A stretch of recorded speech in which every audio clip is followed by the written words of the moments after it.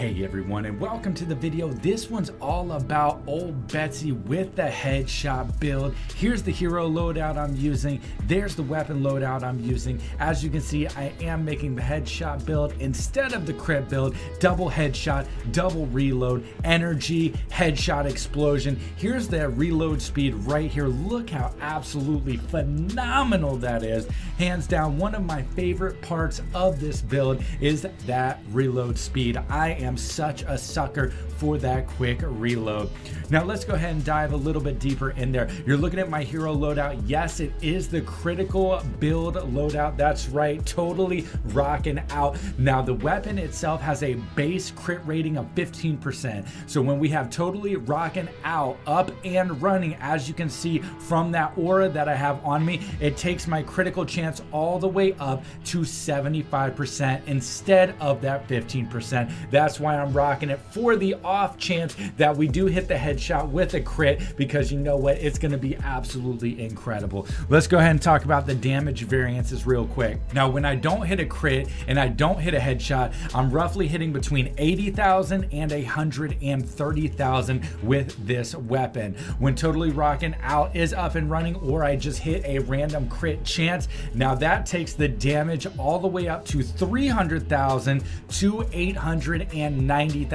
I didn't see anything above there, though. You know, you've seen my eyes, you've seen my glasses. That's just what I've seen. So those are the differences in damage that you can do, and it is very consistent when you do hit them in the head. That's what this build is all about, headshots. This build is not for everyone. This is for the marksmen out there, the people that love hitting their shots 10 out of 10 times, because if you do not hit your headshot with this one, you will notice a drop in that DPS pretty significantly. Now when we were running the crit build, if you haven't seen that video, I just posted it as well. When you are running the crit Ol Betsy, there is a big difference. You do average, I would say, medium to high damage, but this one could get up there and spike almost all the time as well. Now I didn't see any DPS cracking into the 1 million as far as the headshot goes, which makes me lean towards the critical build a little bit harder.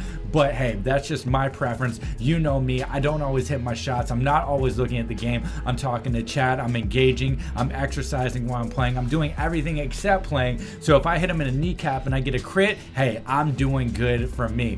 But if you are a marksman, if you're a sniper, if you enjoy headshots, I'm sure you already have this build up and running. But if not, here's a little reminder of how juicy it is. Now, the Ol Betsy is a single target weapon, but with the headshot build, if you do eliminate a Husk with a headshot, it will cause an AoE explosion, making it actually a multi-Husk damager, which is really nice if you can hit those shots and if you can kill them with that shot. So all in all, I definitely really enjoy this build. I recommend this build if you're looking for something that does require a little bit more skill. If you're not trying to stay as focused in the game, just like me, then I would definitely recommend going with the crit build instead. It's an all-around diverse build, very good for somebody like me. So that's it, ladies and gentlemen. I hope you enjoyed the video. If you did, make sure to hit that like and that subscribe. It really does help the channel grow a lot. Let me know what you think down in the section below. Let me know what you would like a video on next,